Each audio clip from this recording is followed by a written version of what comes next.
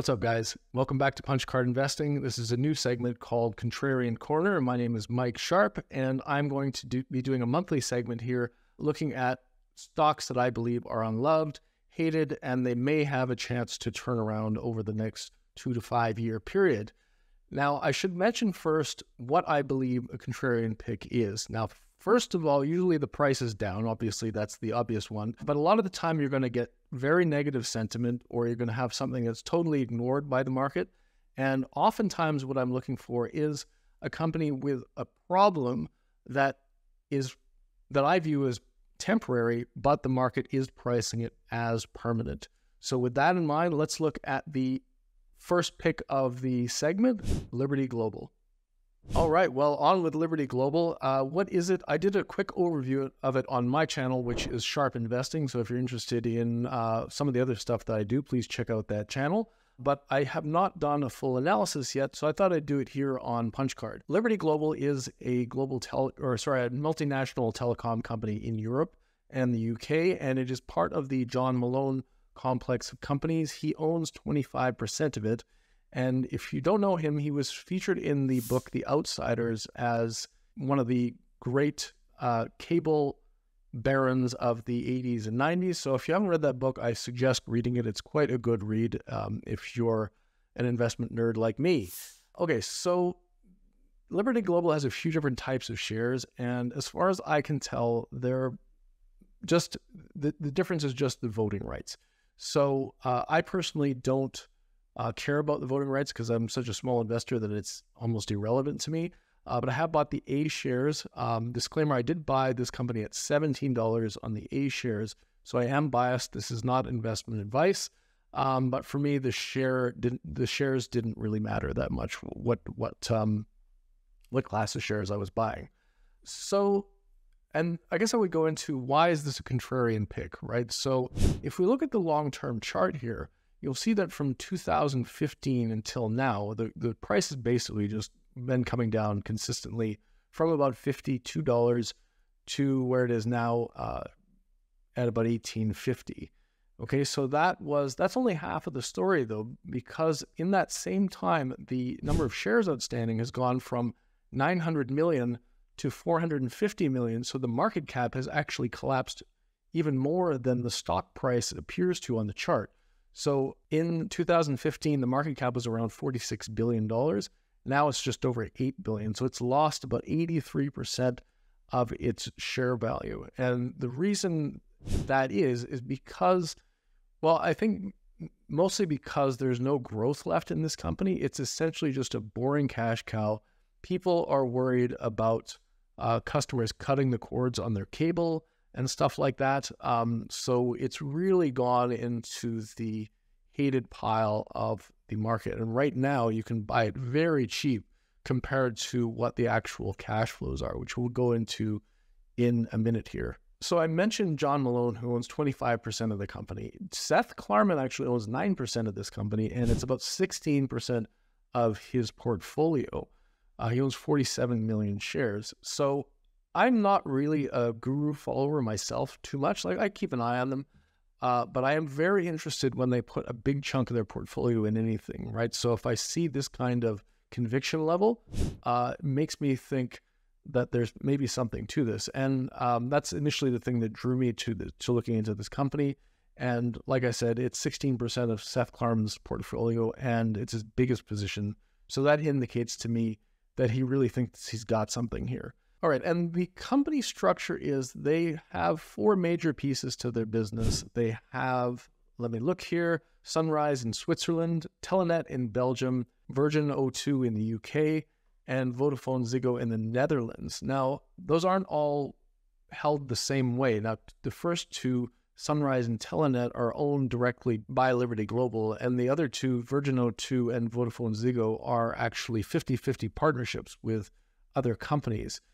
So when you look at their financial statements and their presentations and stuff, it's a little bit confusing because the partnership stuff is pulled out to the edges, and you have to kind of do some work to figure out what the actual financials look like. Some other notes on this company are that they don't have a lot of organic growth available. Now, part of the business is growing. The mobile side of their business is growing, but something like cable TV and the services like that are shrinking. So the net of both of them is you get about a flat sort of growth rate in terms of revenue. But they do tend to grow fairly often, actually, via acquisitions. So they have a strategy where they'll buy, grow, and then sell these companies. So at this point, I'm not going to go through all the acquisitions and dispositions, but if you look back on historical financials, part of the thing you have to do is sort of account for these acquisitions and dispositions, because it can create an incorrect impression of the underlying business as they do that. Okay, let's take a quick look at the financials. Now, they're pretty complex if you start digging into them, just because of all the partnership stuff and the direct ownership stuff with some of the subsidiaries. But I'll just look at some of the main things high level here. Now, if we look at revenue, this is the 2020 financials, or the presentation actually, and you'll see that across the board, it generally comes in around flat. So there's not a lot of organic growth here. And if we look at the breakdown, the consumer fixed, so that's your cable, your phone lines and stuff like that. And we all know that stuff is on the decline. But the truth of it is people are still going to watch TV. They're just watching it in a different way. Which means they probably need broadband or a good mobile plan in order to do that. So they're gaining on that side. People are just changing their behaviors.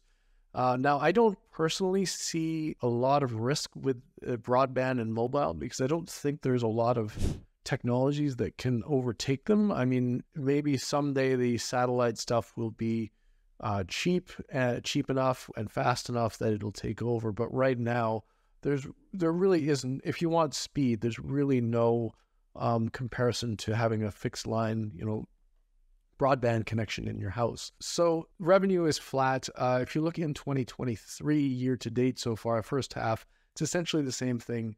Revenue's flat. But one thing that they did do, which may provide a little bit of a tailwind here, is they've actually taken all their prices up across the board in the first half of 2023. And the company says that those haven't taken effect yet, and they expect the effect to come in the second half of 2023. So we might see a little bit of revenue growth in the second half.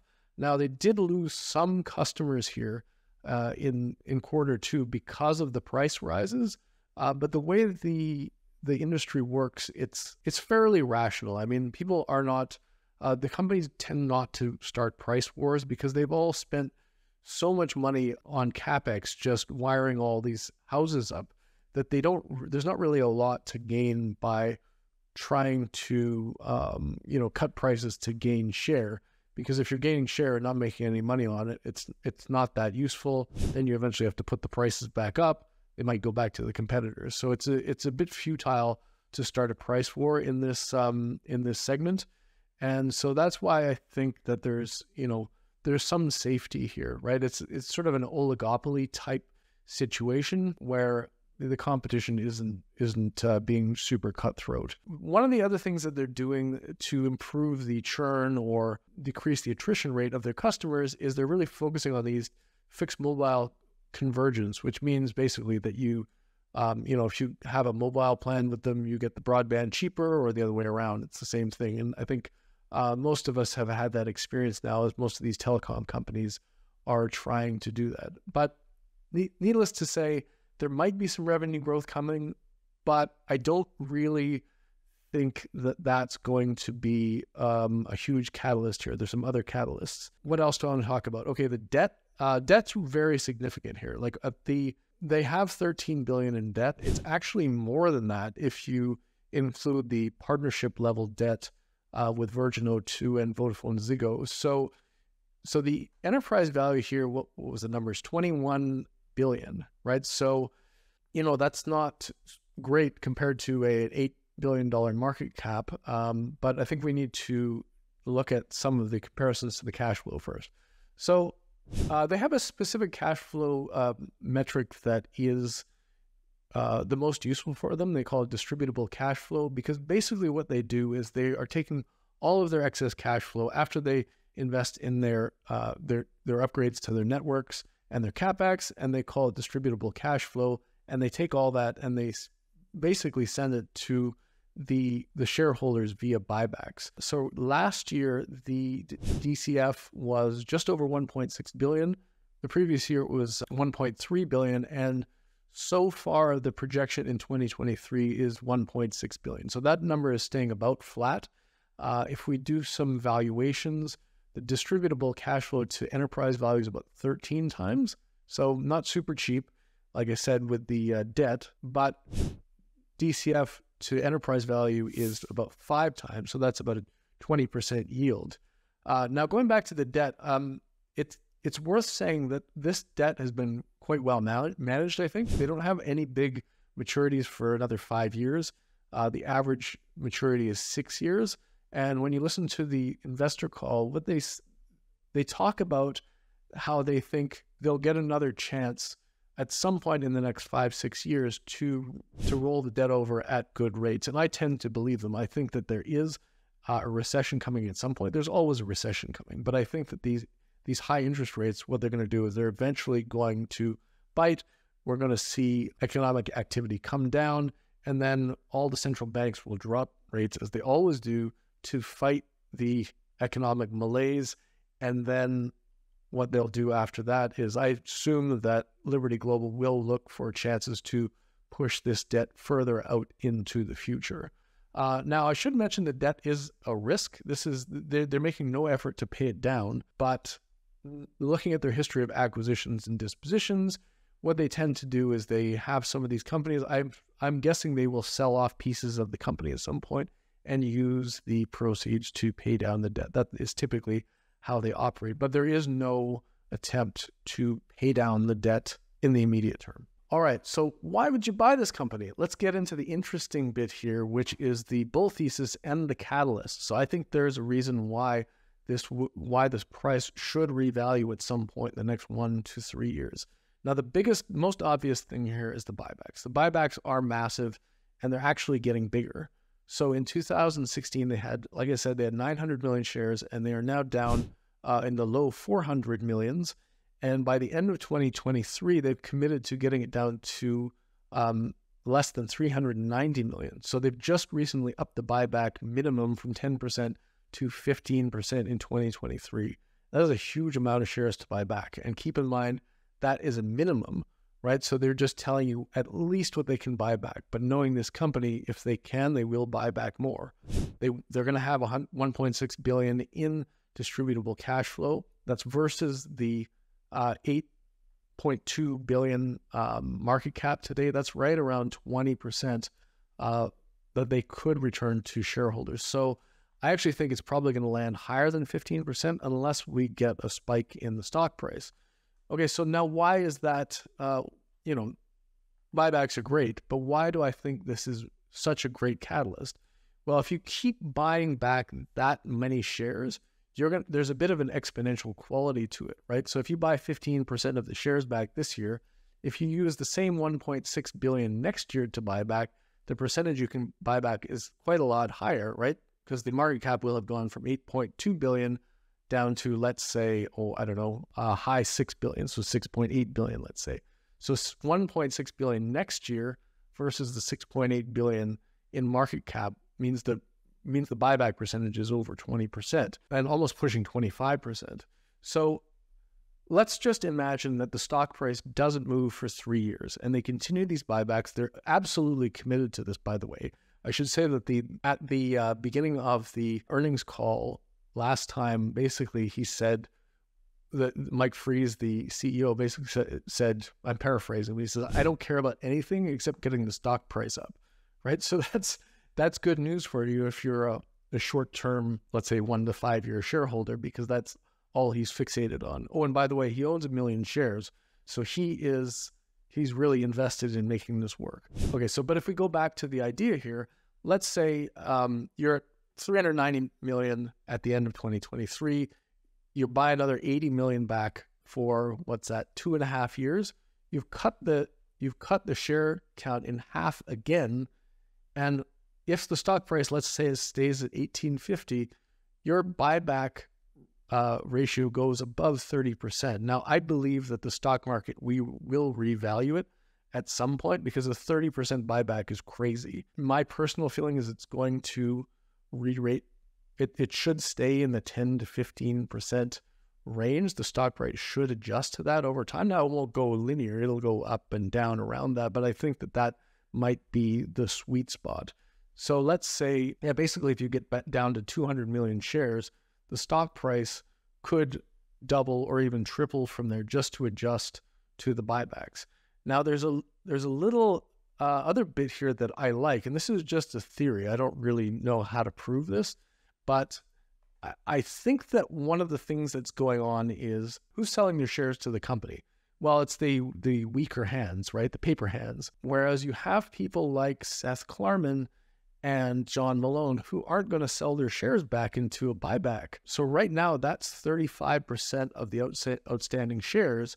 And as you move through all the weaker hands, you start ending up with fewer and fewer people willing to sell their shares. So I'm personally willing to wait this out for years. If everybody just keeps selling back at $18, $20, that's fine. At some point, we're gonna run out of sellers, right? Assuming this all goes to plan. Now, I should say that this whole thesis is built on that distributable cash flow. If that comes down, then this idea is at risk, right? If they get, let's say competition ramps up and the pricing war does start, or there is some kind of tech evolution here where people access the internet differently, you could end up with a squeeze in distributable cash flow. But on the other side of that, there's a few other bits to the bull thesis and the catalyst here. Now, one of the things they talk about is that the CapEx cycle is essentially it has peaked. So the CapEx spend should be coming down over the next little while as they've finished investing really heavily in stuff like 5G, and some of their biggest spends in the UK are done now. The other thing that is possible here is if you believe them, what they're talking about is that they've done all these sort of acquisitions and mergers, and the synergies from those moves haven't shown up yet. So they're saying they could get a fair bump in terms of increased cash flow just from these synergies. So if you take lower CapEx and the synergies materializing, you could end up with actually distributable cash flow growing by 500 or even $1 billion. So you'd get 2 billion, maybe 2.5 billion in distributable cash flow. And then your buyback situation is even more pronounced, right? Like let's say you get to 2 billion in distributable cash flow, and they've bought back 30% of the shares, and you're now at a $6 billion market cap. Well, you're up at 33% buyback. So there's a lot of things that could go right here, but they take time. They're not super quick. It's not going to happen in 2 months. Now, the market might wake up to this and revalue the stock at any point, and that's why I'm buying now. But the actual process will take a little bit of time. One other positive thing I think here, now this is a bit of just a theory of mine here, that the debt is actually good for this company in some ways. It's not obviously not good because it's so big, but in an inflationary environment, this big debt pile might actually serve them, right? So you have a fixed cost on the debt, like their interest rate is not floating, it's fixed at 4%. And so what that means is that as inflation runs, the actual value of the purchasing power value of the debt declines over time, and the company is actually able to raise prices because this is basically an essential service, right? So they've shown that they can raise prices with sort of minimal churn from their customers. So when you have an asset where you're able to raise prices, but the debt is staying the same level, essentially what's happening is your asset value is increasing because the cash flow is increasing and the debt is staying the same. So I think if you look at the intrinsic value of the company, the inflation may actually be helping them. Now, this only works if the inflation move is temporary, because if it's a permanent inflation move over the next 5 years, what's going to happen is they'll have to refinance at these higher rates, and then all that benefit is gone. But I personally don't believe that we're going to see fixed inflation rates at 5, 6, 10%. I think they're gonna do this over time, and the company is smart enough that they will refinance the debt on a fixed basis when they get the chance. I should also mention that they have currency hedged all their debt as well, so they've got that out of the equation. So I think that's it sort of for the bull thesis. Basically, the catalyst and the bull thesis are the buybacks, right? Eventually, those will work as long as they keep them up. Otherwise, they'll just buy back the whole company. I'm not planning on selling back to them at $18, $20. So I assume I'm going to benefit if I hold long enough. Now, the risk side, I've mentioned them sort of here and there on this, but I think the biggest risk here is the discounted cash flow, or the cash flows, not discounted, distributable cash flows declining over time. Now, if those go down, this whole thing is kaput, right? You can't, this whole business doesn't work without cash flows. If the cash flows went down, the debt becomes a major problem because they have no way of, well, they have a way of servicing it, but presumably they'd have to sell off chunks of the company to pay down the debt. The buyers would realize they're in a tough situation and they wouldn't get premium values for them. So if the cash flow goes down, this is a jump ship situation, and I think the whole market probably is paying attention to that too.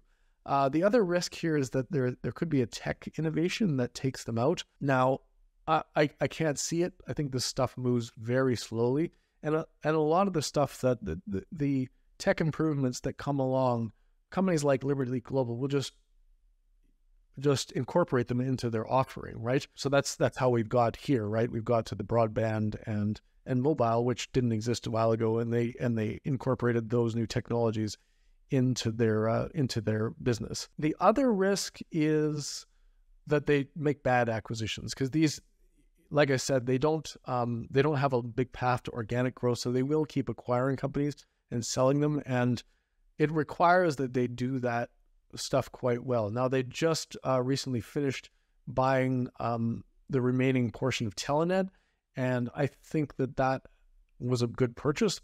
They bought low when the prices were down, and that shows to me that they're still doing well in the game. And if you look back at the history of their acquisitions, you can see that. I mean, they show it on Wikipedia, but I'm not going to go into it here because there's too many. Anyway, that's my take on Liberty Global. If you'd like to follow me, check me out at Sharp Investing, and I hope to see you guys next month on Contrarian Corner.